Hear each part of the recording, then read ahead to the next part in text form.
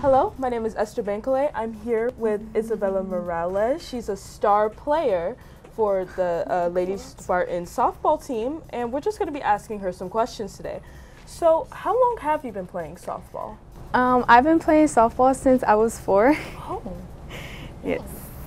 4. So, like, it's been a long time journey for you? Yes, it has. Basically my whole life, every day.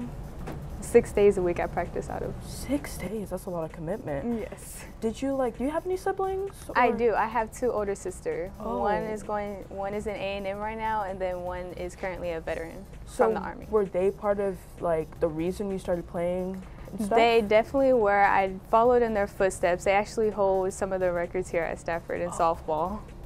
So, what records do your sisters have? They hold stolen base record, base hit record, and home run record. Oh, okay.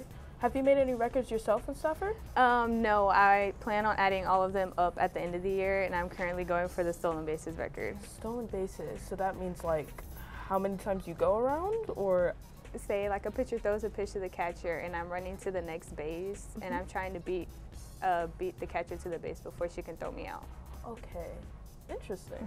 So, like, what accomplishments have you made with the softball team? I have been first team all district 3 years in a row.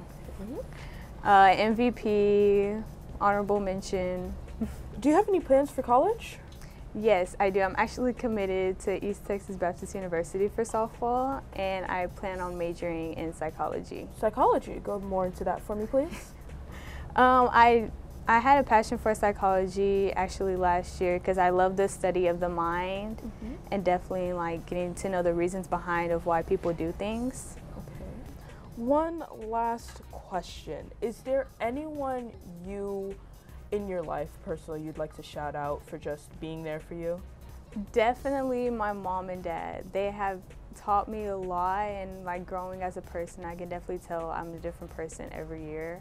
And they have pushed me and worked hard, and that's probably why I've committed and why I am where I am today is definitely because of them.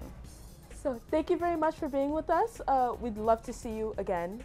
Bye.